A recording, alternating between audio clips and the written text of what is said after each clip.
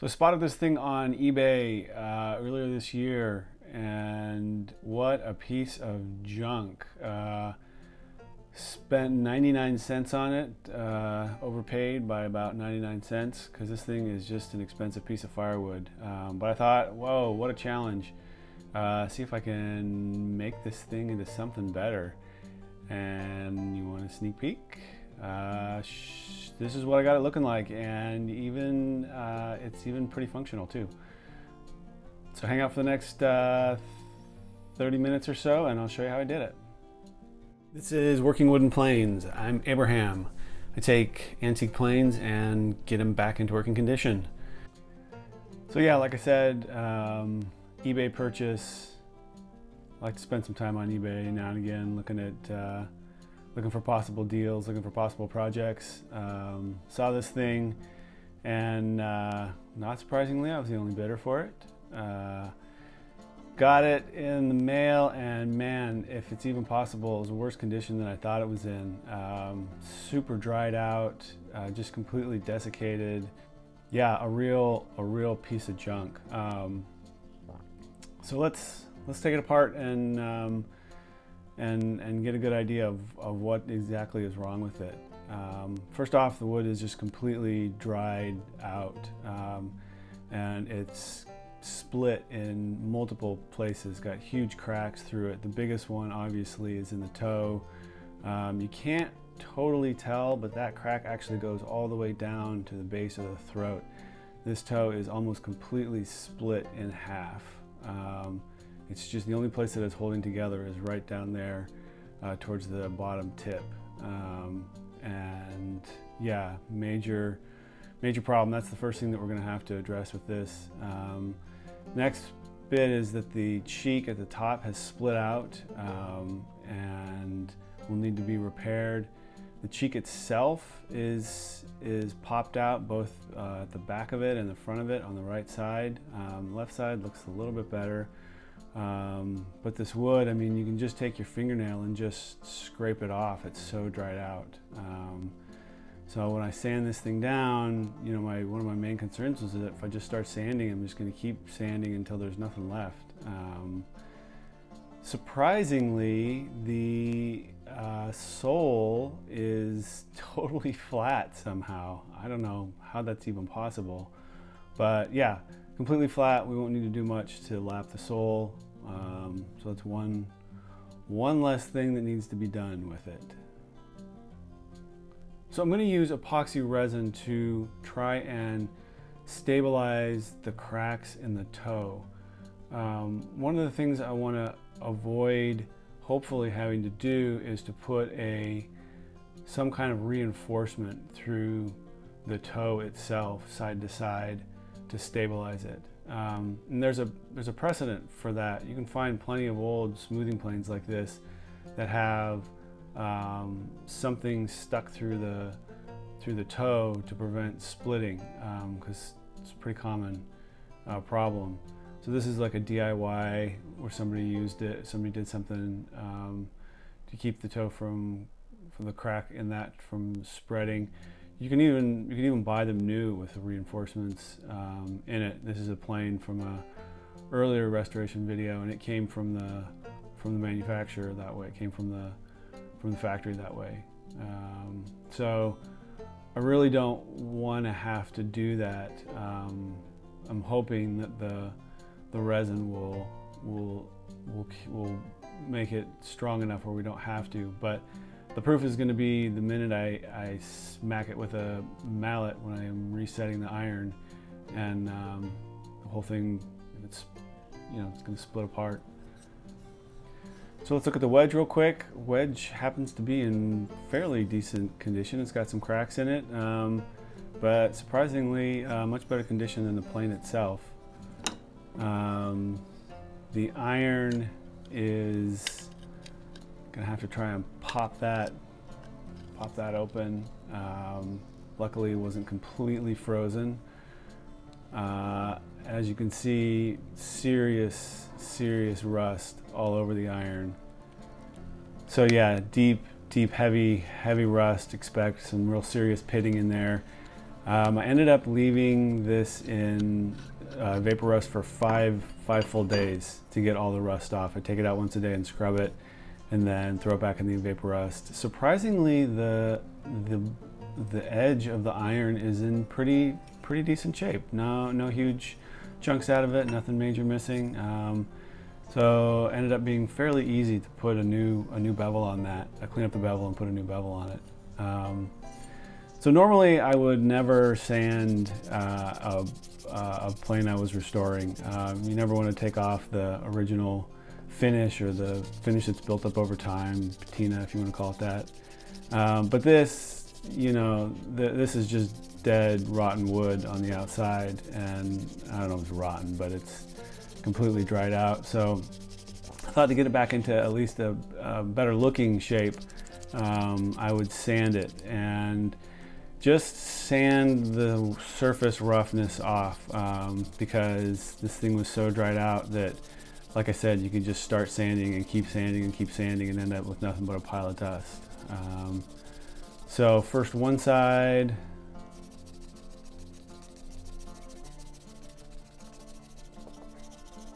And as you can see, I'm using 100 grit on this. After I was done with 100 grit, I used, I believe it was 220 as a final sanding. But the bulk of the work was done with this 100 grit. But really, this was the bulk of the work that was, you know, done on the body. Aside from eventually, we're going to use some epoxy resin and fill in some of those cracks. But it was just sanding it down. That took probably a good 30 minutes or so. Trying to get it off, trying to get it to something that looked a little bit better. I'm not sanding the sole right now because I'll lap that later on. So right now I'm just focusing on the top and the sides, and then inside the throat as well. So once I was finished, you know, this is kind of what I expected it to look like. Kind of a big, you know, we're gonna have to wait and see what it looks like once we put some wax on it and hopefully make it look a little more finished. But yeah, a lot of that you could still just take your thumbnail and grind out more wood. So the first thing I want to do here is we're going to try and fix the cheek and fix right behind the eye. So just take a little bit of epoxy and a syringe, mix it on up, and then we're just going to try and inject that down kind of as deep as we can into the throat or into the cheek.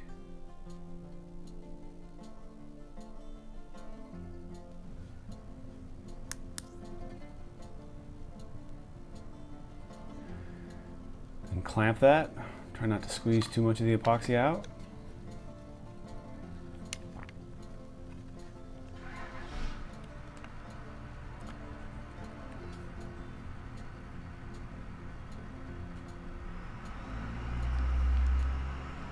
And then I'm going to try and do the same thing with the cheeks themselves where they've split out. There's a lot of outward force that occurs when the iron is in place and has been wedged in place with the wedge, and a lot of forward force that occurs as well as the wedge is jammed into place too. So these places that have cracked, the likelihood of this splitting open again is pretty high. The other thing that's going on here too is that the wood is so dry that the epoxy ends up just soaking into the wood. It doesn't actually sit in between in the open space between where the cracks are. So after I had epoxied this, I went back again on the cheek and added a little bit more because this first time around, like I said, it just soaked in. there wasn't any excess that it was even getting squeezed out when I put the clamps on. So doesn't really bode well for how strong this this is going to be later on. On to the resin. So taping this thing up pretty good. I really wanted to tape up the base because I just didn't know if all these cracks just went straight through to the bottom. I was going to end up dumping resin all out through when I tried to pour it in. I wasn't really sure how deep I was going to get the resin to go in those cracks as well. Ended up being pretty successful, but I knew that the issue, like with the when I was epoxying the sides of the cheek, is that this resin was just going to start soaking in and soaking in, and I would never get it to pool completely flat on the top of the toe, because as it slowly cured, it would continue to soak in, and I'd never be able to add enough to the top to get it to sit completely flat, if that makes any sense, which ended up being a problem. But for the first pour, it worked out pretty well. It got really deep inside those cracks. So once I had it taped up, I was pretty happy with how it looked, and gonna skip forward through this pretty quick. It's very self-explanatory if you've ever used it before. Equal parts hardener, equal parts resin. You mix it really well. I didn't have a decent container, so I ended up using a Tupperware. I also mixed it to go off pretty slow. Didn't want it to go off super hot and not have enough time for this to just mess around with it.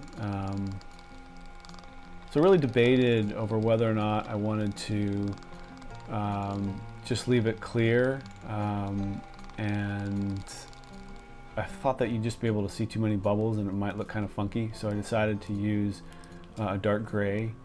I didn't have any brown. I couldn't find any brown coloring, so I went with gray, and yeah, it is what it is. What happened though is that I ended up, like I said, I was worried about it curing completely flat, and it didn't. It cured with a little dip in the toe, which you'll see here in a minute. So I mixed up a second batch, and I mixed it up a lot hotter and poured it, and because of the difference in the curing temperature, the second batch looked a little bit different than the first batch, and so there's this like kind of, it's not a discoloring, it's just a sort of the epoxy ended up not looking quite as smooth, or the resin ended up not having a really consistent color, which is an aesthetic issue. It's not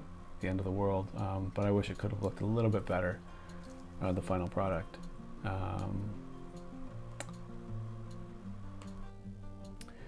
This is what it looked like the first batch. Taking the tape off from it, you can see that dip in there where, as it cured, it continued to soak into the wood.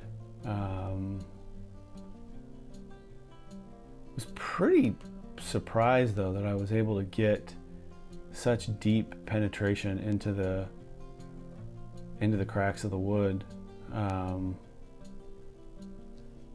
That major crack ended up filling all the way down to the sole. I was really, I was very pleasantly surprised.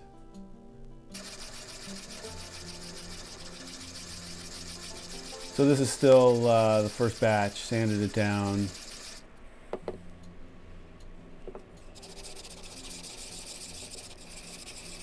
And I didn't film any of the second batch. I mean, it's redundant, we already saw the first one.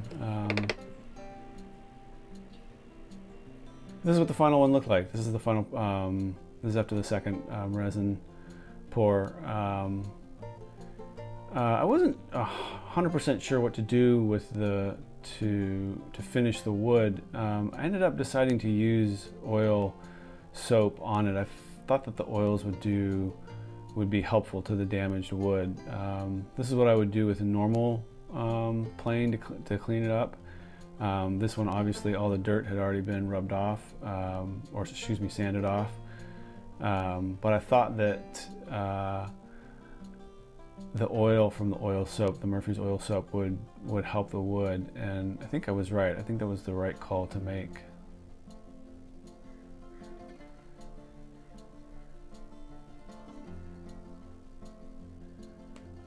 So once I had done all the sides, I put 2 coats of paste wax on it to finish it off,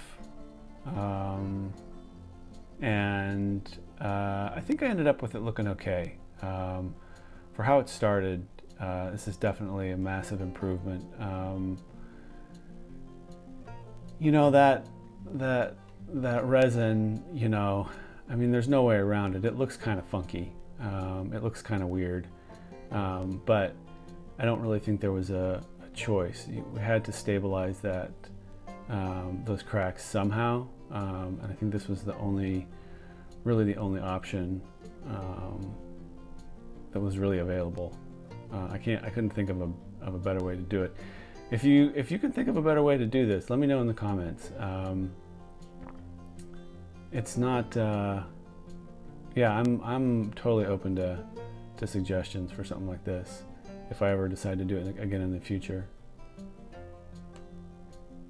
So the irons sat in Evaporust for 5 full days. This is the final day. I was still getting rust off of them. Serious deep pitting. Not to be surprised considering the condition it was in. But they cleaned up okay. I mean, they cleaned up as good as you could expect. Chip breaker looked okay. Iron had a lot more rust still on it that needed to come off.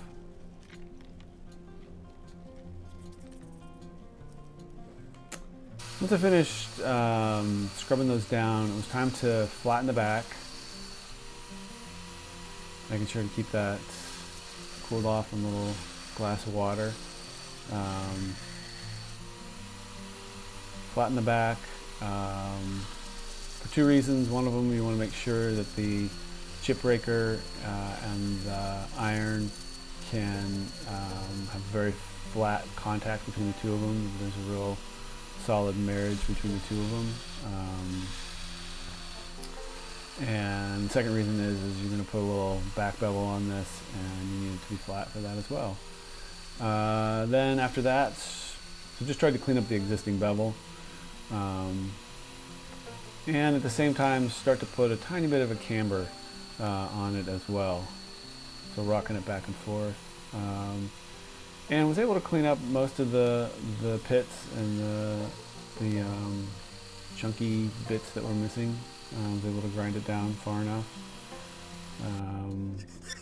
So from there, put it on the 300. Again, it's kind of hard to tell because this is sped up, but putting a little bit of a camber on it, rocking it back and forth as I sharpen. And it sharpened up pretty quick. I thought I was going to have to do a lot more work on this, but I was able to put a new bevel on it very quickly.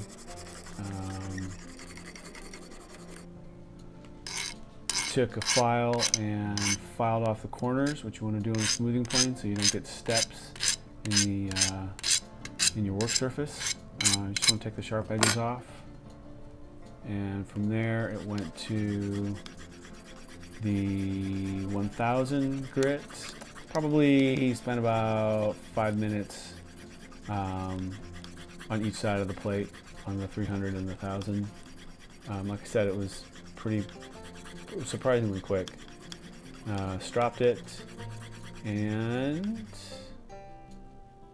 obligatory shaving of the hair. Got it nice and sharp.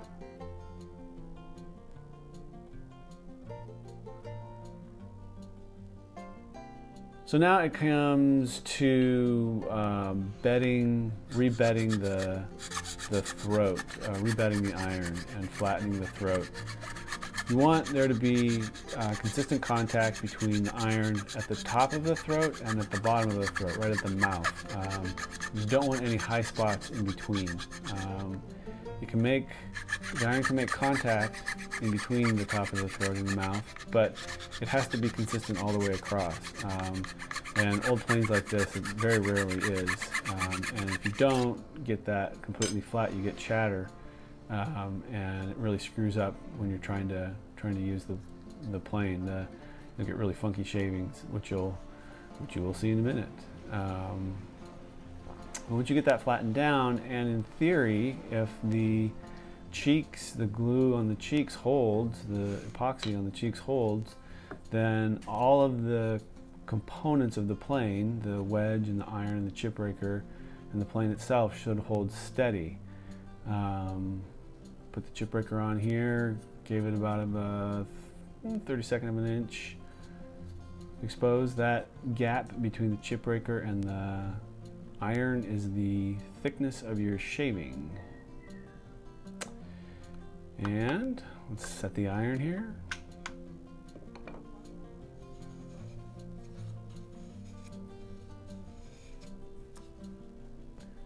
Needs to get set a little deeper.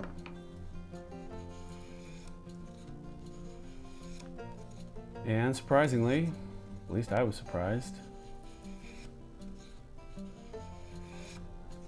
we got it to work. Now, what was happening as I was planing, and I didn't watch it happen, but it was occurring, is that the cheek is splitting out again.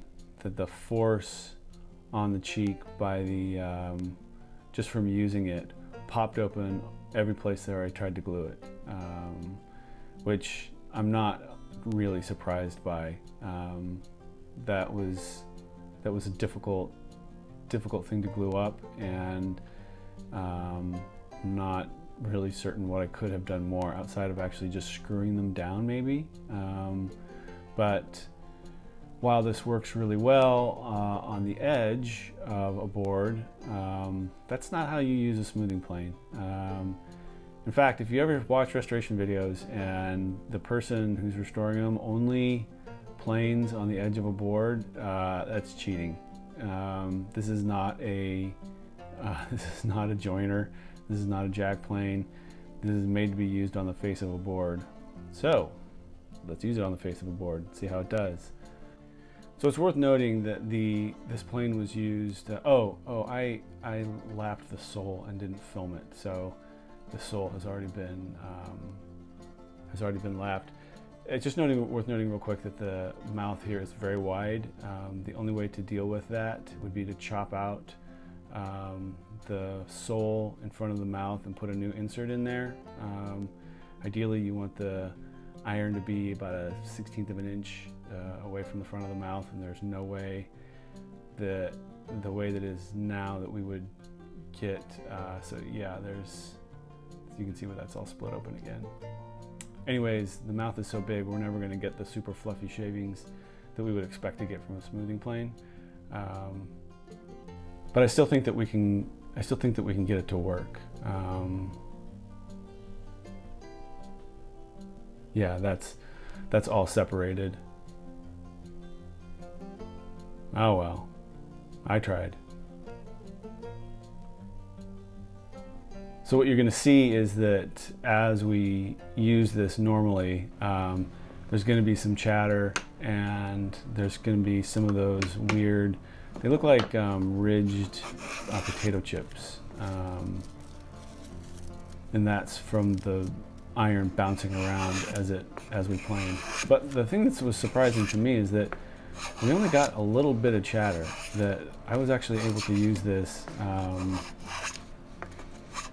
Really, it worked really well. It worked surprisingly well. That's a deeper those are thicker shavings than I would ideally want with a smoothing plane, but we're not getting any steps. I think a lot of the reason it's working well is because the iron is super sharp, and it's actually just not, the iron is just not moving around as much as I thought that it would. And we're getting, it's doing a great job. We're talking, you know, icy slick. There's one of those ridge shavings from the iron moving around. But it's not happening with every pass, which is what I really thought would be going on.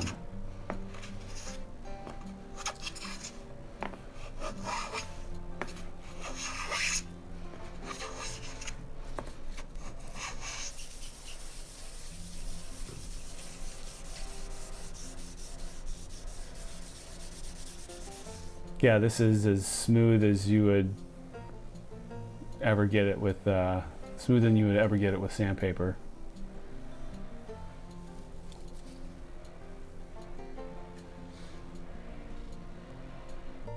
So now, final test.